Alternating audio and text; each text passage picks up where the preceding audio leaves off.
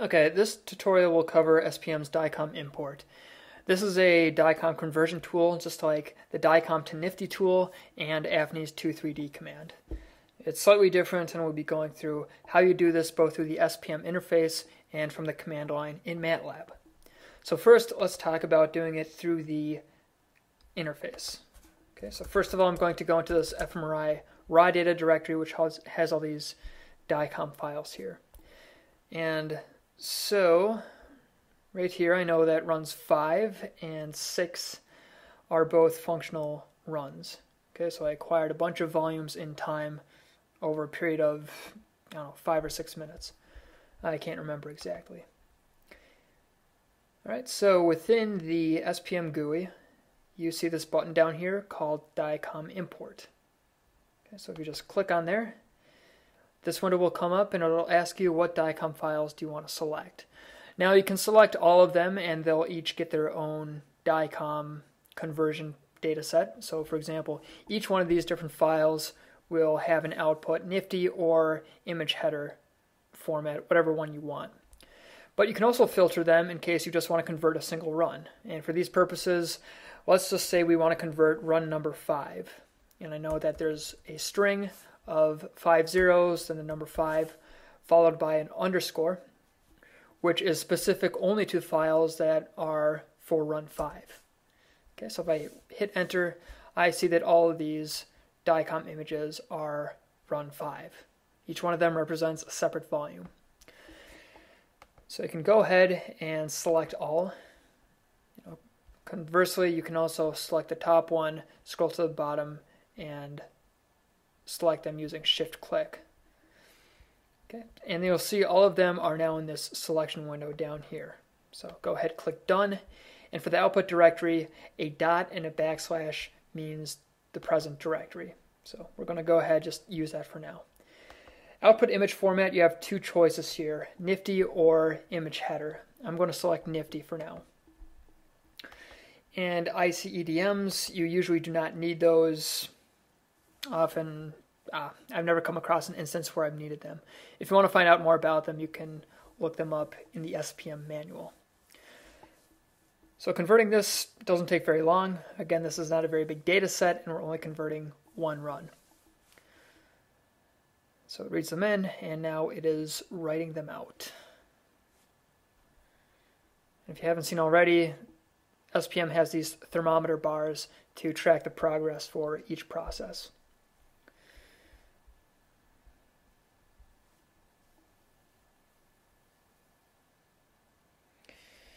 Okay, so it's done converting that run.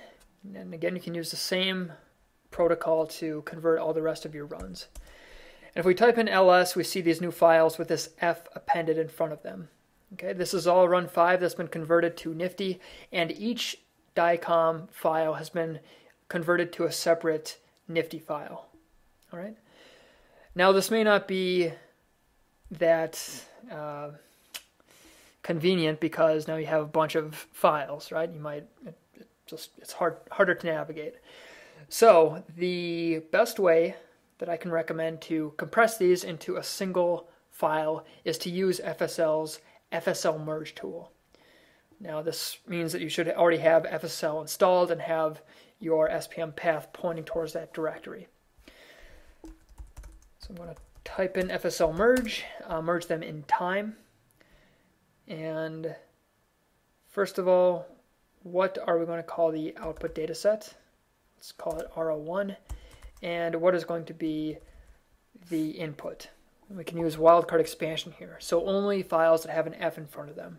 That's what this asterisk is going to grab.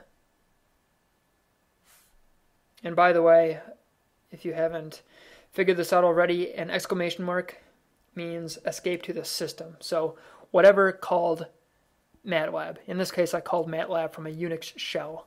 So it says execute this command from the Unix shell. Details. All right, so you can see that it did, in fact, create a new gzipped file called RO1. Now, in order for SPM to use this, you'll need to type in gunzip and the file name.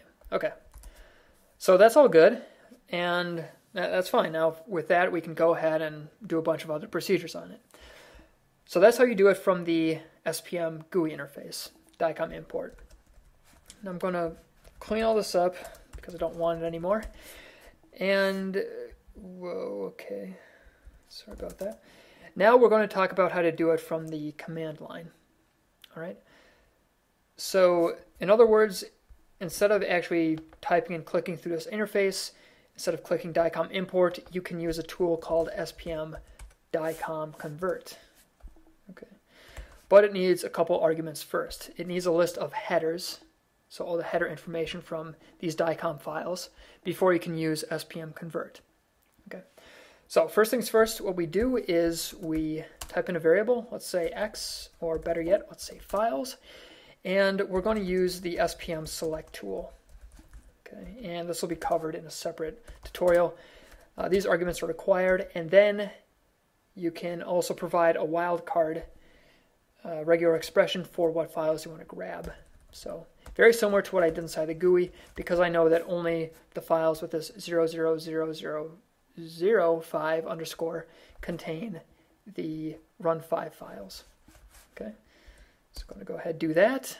And now we can use SPM Dicom headers to read in all this header information and store it in the variable header. Okay, so Dicom headers and the files that we just ran. Okay, just showing the progress bar because reading in the headers also takes in a while, just like it did through the SPM interface.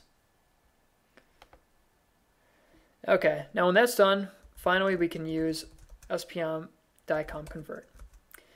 And we're going to feed into it this list of headers that we had just processed from the previous command, SPM Dicom headers.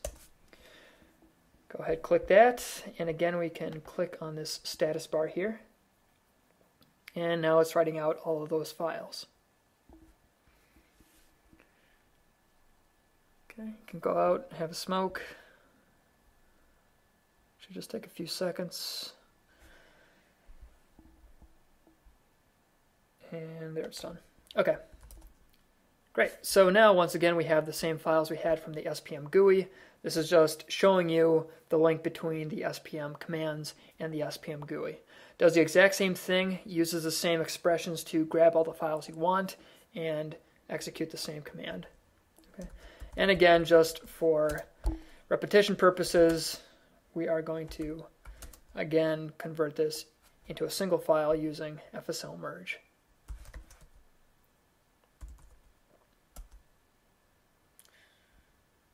Okay.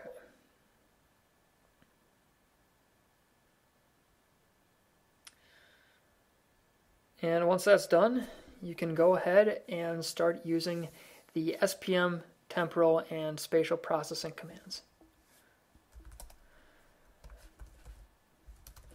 And always remember to unzip your gzipped files. All right, and if you want to really get fancy, you can call upon one more package, AFNI, and use 3D Info to look at this output data set. Make sure that it contains all of the files that you put into it. In other words, there are 165 volumes in that run, and there are 165 subbricks in AFNI. If you want to get even more fancy, use FSL Info, or, oops, I believe that's what it is. Yes, okay. And look at dimension 4, which is time, and see that that's also 165. All right.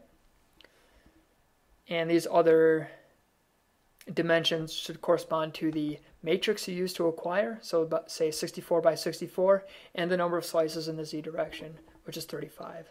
And this should match up with what you see in AFNI's 3D Info. Okay, so that was a brief tour of the SPM Dicom conversion utility, both through the GUI and the command line, and now we're going to get into the good stuff from the next tutorials. So thanks again, and I'll see you guys next time.